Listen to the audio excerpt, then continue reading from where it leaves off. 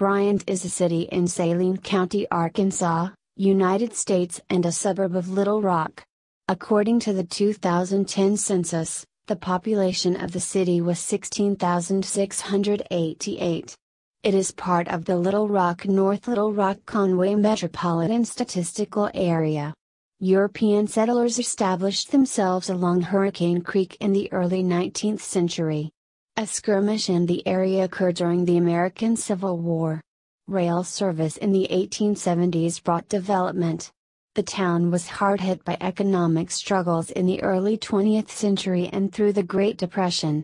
World War II era saw development as demand for the area's bauxite grew.